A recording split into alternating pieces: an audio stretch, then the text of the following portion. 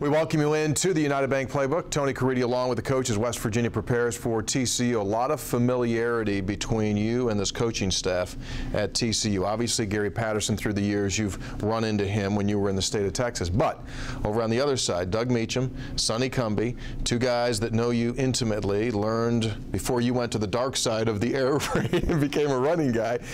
So what does that do when you start to prepare a game plan, really on both sides this week?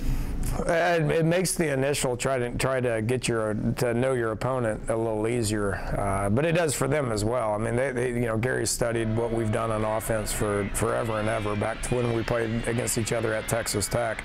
Obviously, we've changed a little bit, which is going to pose some more challenges for him. But that's just part of the chess game that goes on between coaches. We know each other, we're familiar with each other, but then what are they going to change? What's Gary going to change defensively? What am I going to change offensively? And then the same thing goes for what Meacham's going to do offensively and what Gibby's going to do to counter. Now, you have seen some teams this year that have brought pressure and come at you. He's normally not going to bring a lot of pressure. So what's that mean when you know where they're going to be for you?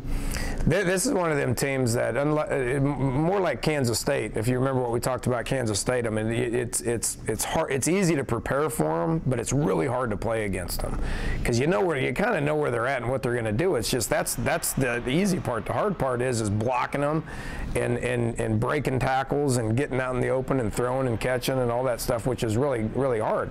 Last week was a little more challenging from a preparation, but a little easier to play against him. Gary's just so sound with what he does fundamental, and it's just really hard to play against him. So this is opponent number 6. This, without question, you said during your press conference, is the best team you played. It is. It doesn't matter what the record is. They're very well coached. They're 4-2 with 2 very close losses to top 20 teams.